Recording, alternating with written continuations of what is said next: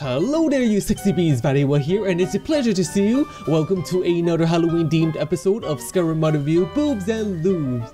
Now my two cute followers decided to play some pranks and scare some of the residents of Whiterun, but for me I prefer to get my free candy from trick-or-treating, so we're gonna need a sexy new costume to get extra candy, if you know what I mean.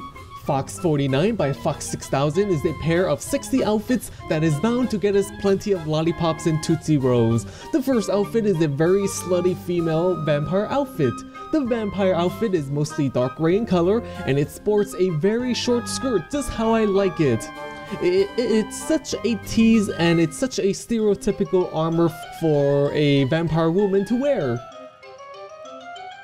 Now I like the little bat wings on the heels of the boots. It's very cute, I like it, and the most stereotypical part is probably the popped up giant collar, and oh boy, it's also good for showcasing a pair of big nice jawbreakers. I'm just kidding. Now I also love the sexy slit that goes down the side of the outfit. Now one swipe of a sword will undo everything.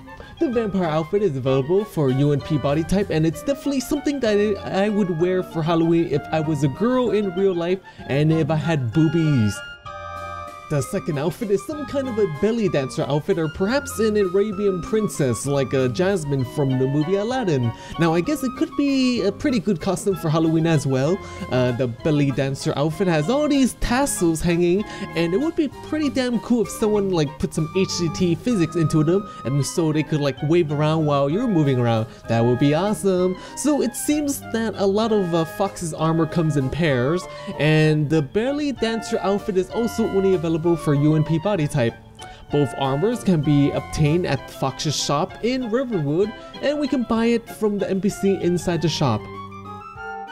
So it appears my followers here are still trying to scare the people in Whiterun. Yeah, scaring beautiful NPCs like Bijin NPCs by RXKX22, which beautifies a few lovely NPCs and make them a little bit more easier on the eyes. Now the first one here is Vex, and she's quite the sexy beast here compared to her former self. Now she has those sexy scars on her cheeks. You know, girls like guys with scars, so well, girls with scars can be sexy too. You know, guys might like girls with scars.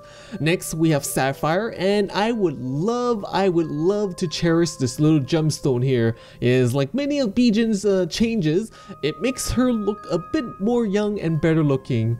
The next one is Rickay, and she is now a very good looking cougar.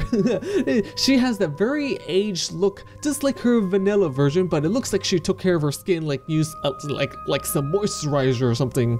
The fourth NPC is Irilith, and she is actually pretty good looking even as an elf in Skyrim. Oh my goodness, her original version was scary as fuck.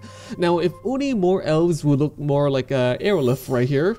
The fifth NPC is Hulda, and I would say that she is just another beautiful woman in this mod. She has a very mysterious feeling to her, but trustworthy at the same time. I love it.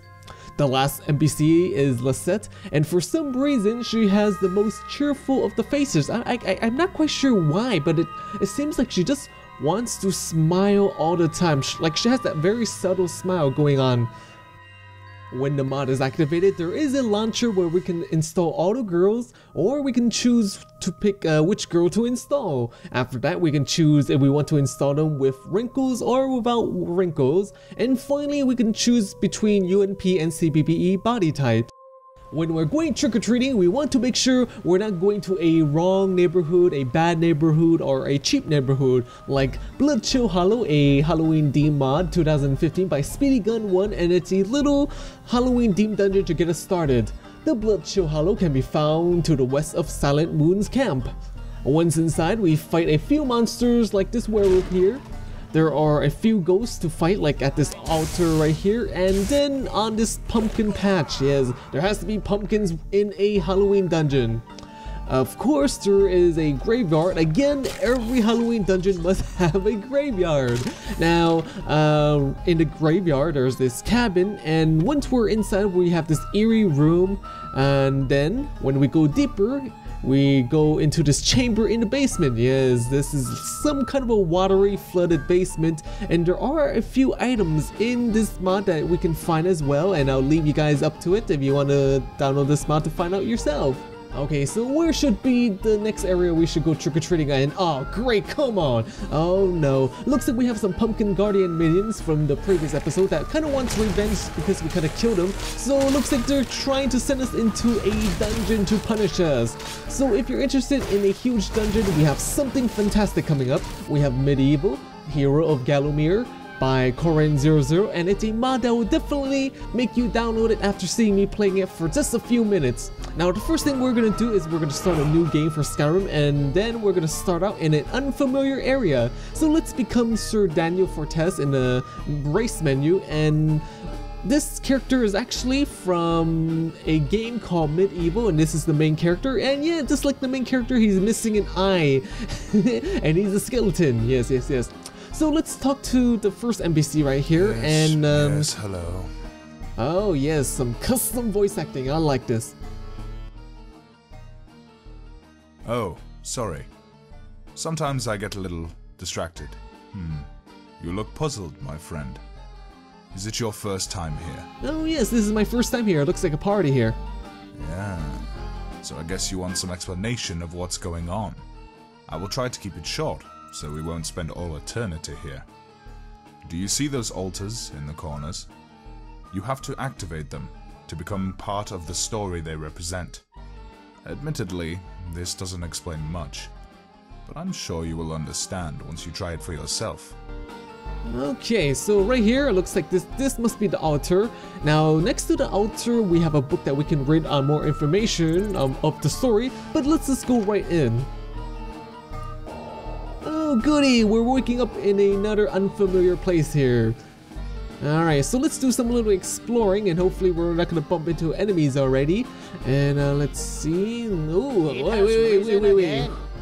wait, who said that? See? The hero of Gallowmere who fell at the first charge. The fog of war and the shroud of time conspire to turn the arrow fodder into the savior of the day. But we knows better. Let it alone. Fate has given it a second chance. A chance to forget the ignoble truth.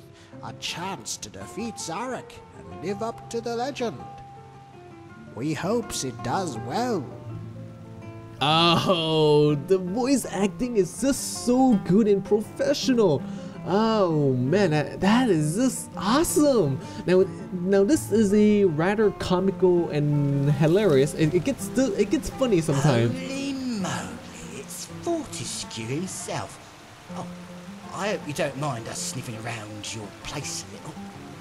We hope to find some valuables. Well, there was none. Only a simple sword and a mere copper shield.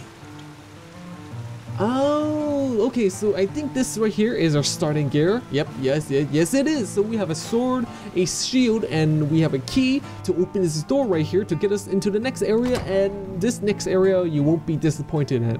The next area is a graveyard, and it's full of surprises, and there's a lot of triggers, so let's take a brief look around. So right here, it looks like it says MediEvil. There's a sign here that says MediEvil. Time for a photo op right here.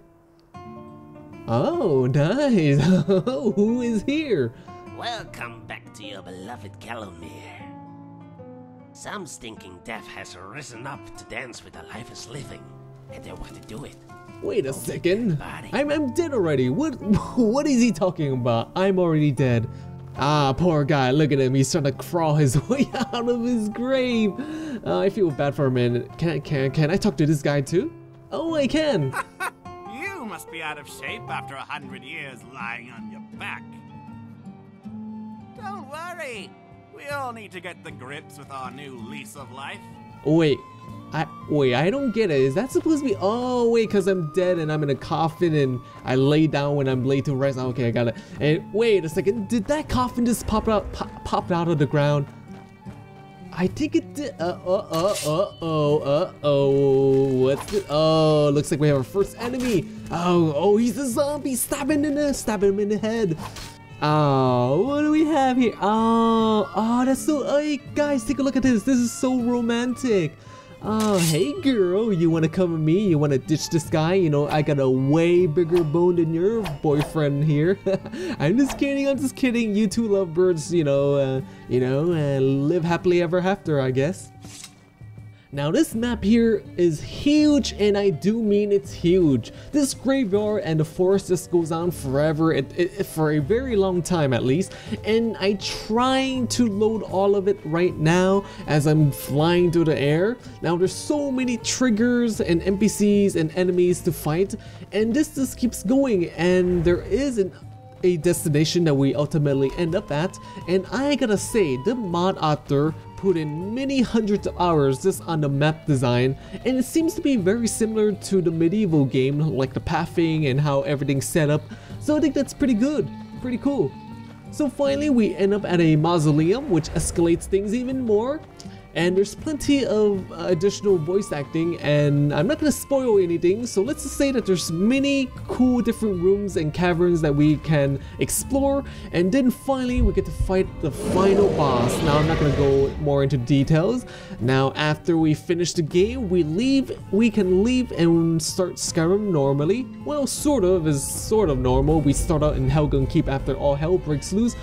Or we can actually replay the game and find all these trivial notes right here, kind of a replay value if you want to be a perfectionist. I think we should learn a few different animations just so we can have different styles to fight off enemies so we don't get sent into another dungeon again. FNIS PCEA2 by Fore is a very useful tool to add and change animations while in game. So how this works is once we have the mod installed, we go to the mod configuration menu, and then we go and select FNIS PCEA2. And right here, we can choose from 7 preloaded animations or animation packs right here. We can choose to activate any of these animations, all of them, or whichever combinations you like. So right now, take note of my character's idle. And we're gonna go back to the mod menu, and let's go down to pretty idle and refresh. Now our idle has changed. Now if you don't notice anything, we can go back to the mod menu and use this other pretty idle. Now this one is going to be more obvious. And refresh. Yes, look at that. Now we have our hands on our hips. Yes, a sexy pose for a sexy outfit. Awesome. For the next one, take note of how I'm swinging my sword around. So let me go and change how my sword attack looks by going to the mod menu again and activating the Oriental sword animation. Look at that. Oh, look at that. So cool. It looks like I'm attacking like a samurai or a ninja or something. Pretty cool. I mean, the swinging action is just changed. Everything is just different. That's so awesome. The mod has another function, and we see like an animation that we like, we can add it into the menu, and I'm going to show you in general how to do it. Might as well, right? So let's say I'm going to go and look for animation. I'm going to pick out this one right here, Pretty Jump Animations by Dual Sun, and oh look, it's my video right here from my previous review. Anyways, so let's download it and make sure it's a manual download because we want the RAW files. After that, we open it and we're gonna use style 1. Now this is gonna be important. Now after we go to the directory where Skyrim is installed, we need to make sure we install into the correct directory. So basically what I want to do is I want to use the file pathing of the RAW file and match it to the pathing of my Skyrim directory. So long story short, it's going to be under data, meshes, actors, character, and animations. So once we're at this directory, we can see FNIS PCEA2. So we're gonna open it and we see a bunch of different folders right here. 1, 2, 3, 4, 5, 6, 7 folders. So I'm gonna go ahead and I'm gonna make another new folder and I'm gonna name it chronologically. So in this case, I'm gonna name it like let's say 9 Pretty Idols. So what we do is we get the animation from the RAW and then we drag it into this new folder. Once we do that, we're gonna make sure to run the FNIS generator like we usually do every time we add or remove animations for Skyrim. Okay, so right now we're back in the game. Take note of my jumping animations right here. And then after that, we're gonna go ahead and open up the mod configuration menu again and go to PCEA2 menu. There it is, pretty jump idols. So let's select it and then let's refresh it and let's check it out, shall we? I really love this animation despite how flashy it is. I like it just because it's flashy, and sometimes at the right angles you can see a little bit of underwear. I'm just kidding guys, I'm just kidding. Yes, this is a very useful tool, very useful tool to change between animations, and it's very easy to use. Anyways, I am Vatiwah. Thanks for watching this Halloween special of Skyrim mod review Boobs and Lubes. Now there's probably going to be a Dirt Halloween episode coming out this week, and that's going to be something to look forward to. Oh yeah, Fallout 4 is coming out pretty soon, and I can't wait, and I hope to put out some Fallout 4 videos for you to enjoy. Hopefully you guys are going to come around and take a look at them. That would be fantastic. Well then, stay sexy my friends, stay sexy.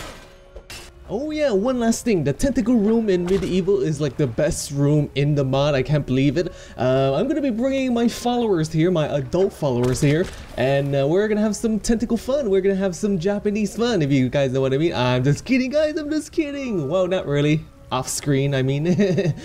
Well then, stay sexy my friends, stay sexy.